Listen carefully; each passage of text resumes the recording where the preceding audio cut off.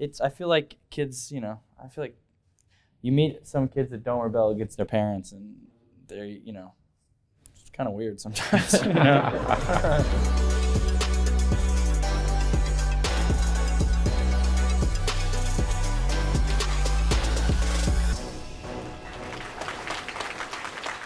Matt and Dan, thank you so much for coming. Thanks for having us. It's I'm super excited. I've recently saw the movie. I'm really excited to talk to you about it. But before we get going, Nat, I'd love to talk to you a little bit about sort of how you got to be where you are today, starting with, my understanding is you grew up in a real showbiz family, so I'm sort of very interested to know, I mean, your mother was on 30-something, you do all these other things. So what was that like in high school and growing up? What was it like to live like that?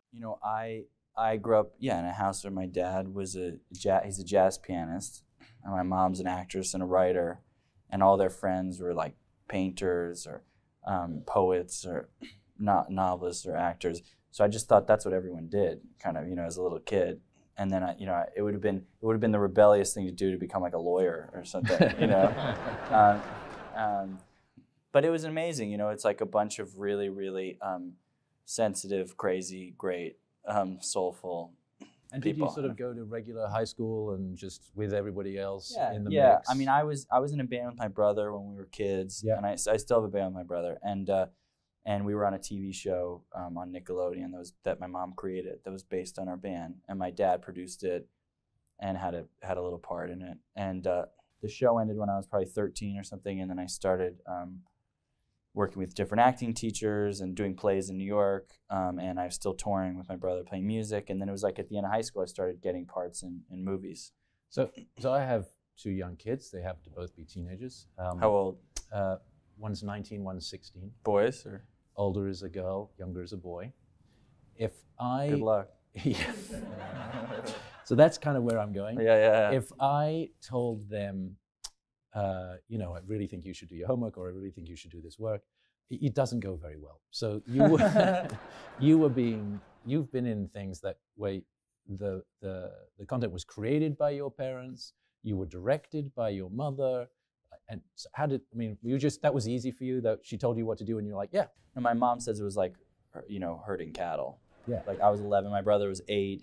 The cinematographer was secretly paying my brother $5 to do a scene, because my brother would be like, I don't want to work anymore. He's like 8, and he'd be paying him $5 under the table. And but in a weird way, it taught, I think, us to see working in movies and things as a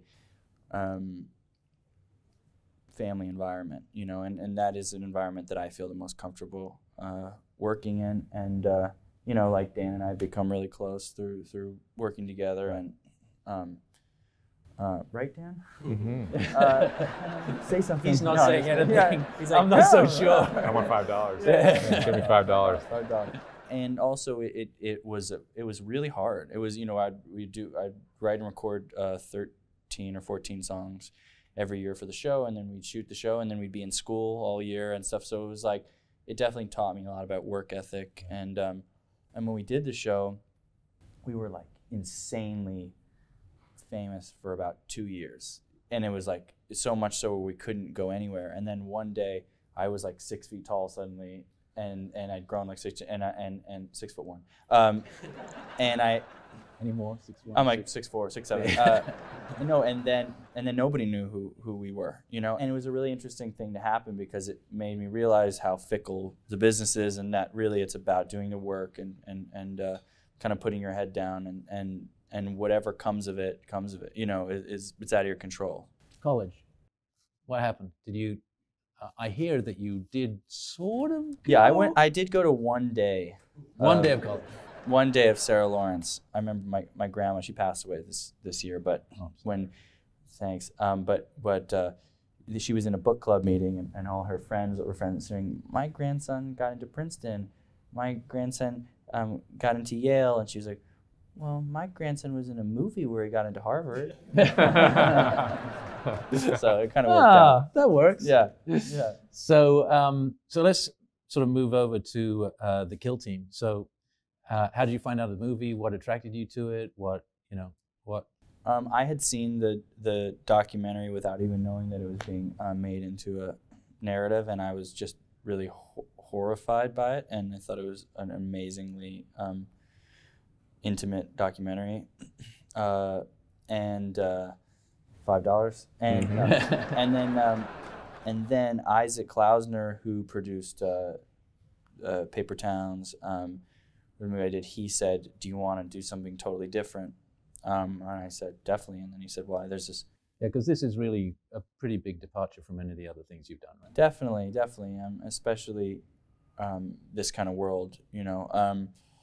There was a long period of where it was gestating and turning into a real thing, because movies take a long time to become real, and so in that process, Alexander Skarsgård got involved, and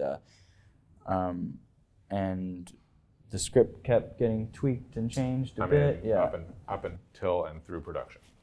Through production. How unusual. Yeah.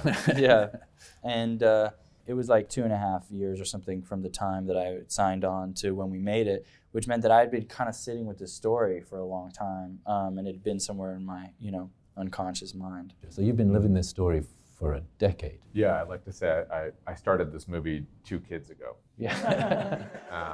Because it's been about 9 years. Well, let's see, it was 2011 I picked up the magazine article that inspired the documentary. And so it's been a long time living with this story. So what was it about the documentary that you felt was left undone that you wanted to do the feature? I mean, obviously there was an itch there that you were still scratching. Yeah, I was excited at the opportunity to tell the story from a first-person present tense point of view, because the documentary, by necessity and by definition, was retrospective. I was talking to the guys, Right. A year after the events in question, Yeah. right? And so it was mediated by the distance of time.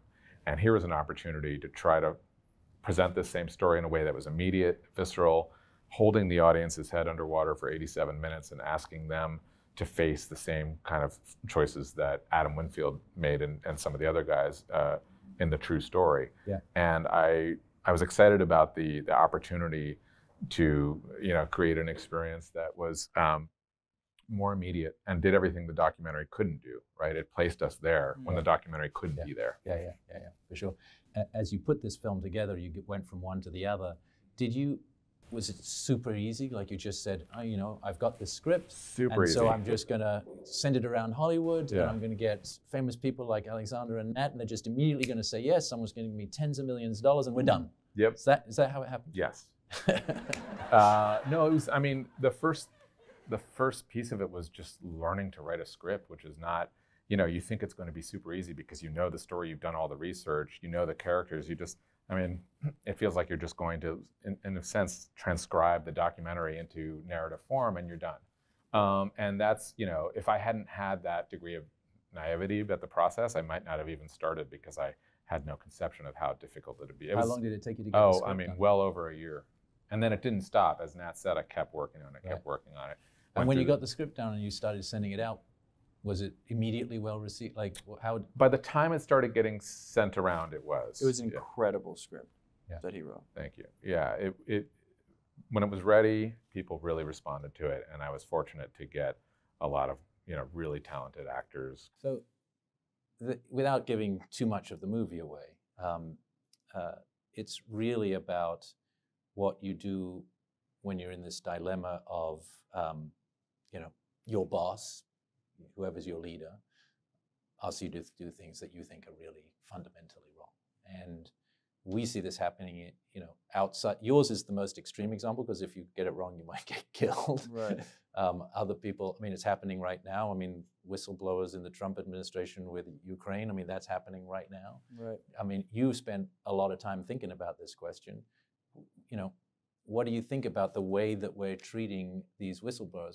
There's never been a more important time to tell the truth and to be respectful of the people that put their necks out. To really put yourself on the line like some of these people do is, I find it really impressive, And I think it's obviously, like with what's happening now with Trump and kind of in any world, especially with toxic masculinity, standing up to the powers that be, and it's a brave thing to do.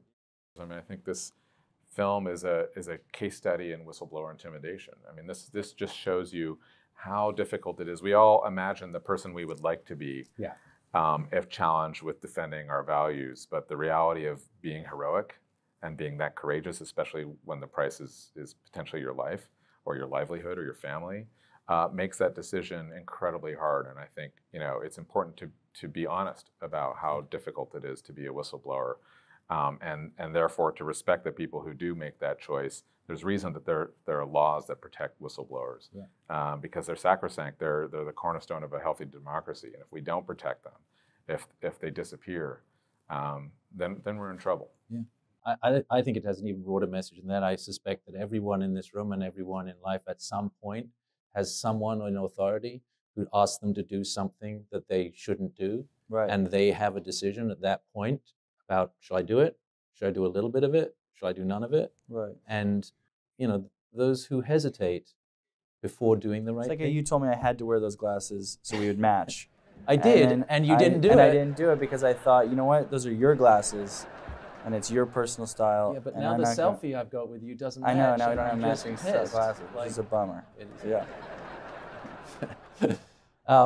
So look, I love the movie. It's hard to say you love something that's so heavy, but I really thought it was a great movie. If you guys are going to go see it, highly recommend you see the documentary second.